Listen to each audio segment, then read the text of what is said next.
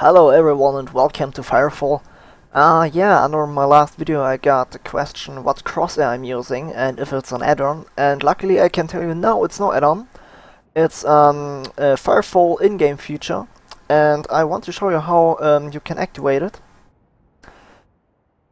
As you can see at the moment I have the usual crosshair in some different colors outside the scope, but it's the usual crosshair. I press escape to get to the options menu.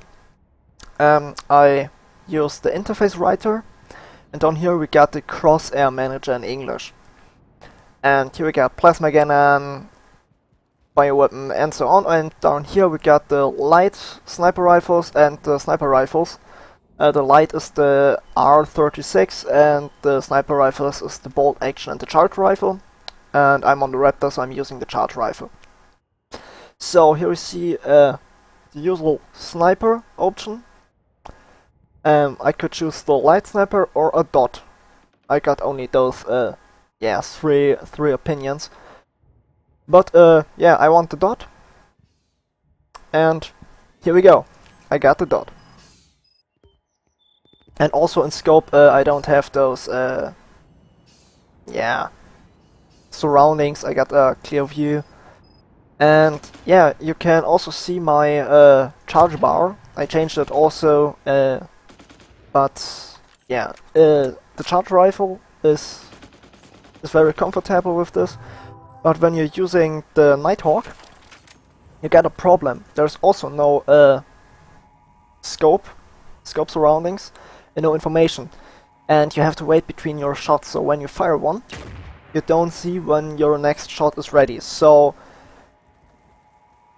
you can use the dot, but the Nighthawk isn't the best one for hipfire, so you can stay there with the usual. And yeah, you can customize it as much as you want. Down here I got some colors changed. This is the basic color, as we saw in the middle it's yellow, and the surrounding are red. And yeah, you should see what I'm talking about. And the cast bar is down here, the cast bar, and it's the same name in here. And I used show it and some other options. You can customize your whole interface above this. Then I come to the second part, installing add-ons. There are some possible ways. Some are using the Curse client. I don't use the Curse client. I'm doing this complete on my own. And when you're using Windows 7, you go to C, Users, your username, Documents and FireFall. The FireFall ordner folder is created automatically, and in here you have to create another folder called Addons. As you can see, I already have some in here, but I want to update my loot tracker, and yeah, now I show you where I get my add-ons. I'm using firefall.curseforge.com. Link is down in the description. And yeah, there are also really old add-ons.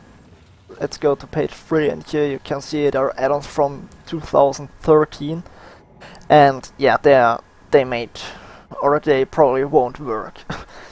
But you can sort them, update it, and I want to update my loot tracker, and we see 1 day ago. So I go to the loot tracker, have some informations and stuff, but I only want to download it.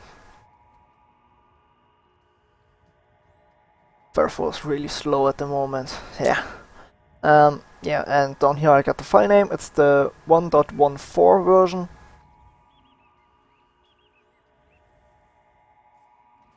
Yep, save it. Now I got here the loot tracker.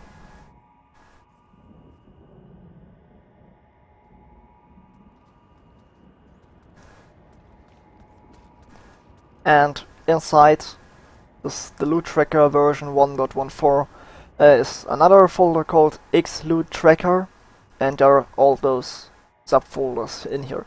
So copy this, and then we need another folder, our add-ons folder. Let's delete this one and insert the new version. Now you have to restart the game. I won't do this now, but I show you what will change. Also again the options, and you will get a new writer called add-ons. And in here we got the free folder you saw, the Boing LFG, like a boss, and the xloot tracker. And here you got all the options you can choose on the add-ons. If you're not using Windows 7, there is another option. Again, this is only Windows 7. You can also install the add-ons inside your FireFall client. The path is where you installed your FireFall client, and inside the FireFall client I'll also copy the link or the path into the description. It's inside the FireFall folder, System, GUI, Components, MainUI, and here you can create a folder called Addons, and this is basically the same like this one, but when you're using Windows 7, use the own documents folder part, because then you will get the own add-on writer. And when you're using the path into the FireFall installation folder, the add-ons don't have its own writer. They will stay below here, so every add-on on its own will stand down here, but doesn't matter. You have also all the options to change by the add-ons. Yes, that's where those two things I wanted to talk about. How to change your crosshair. There are also crosshair add-ons available. Let's go back. Down here we got a really new crosshair add-on and stuff.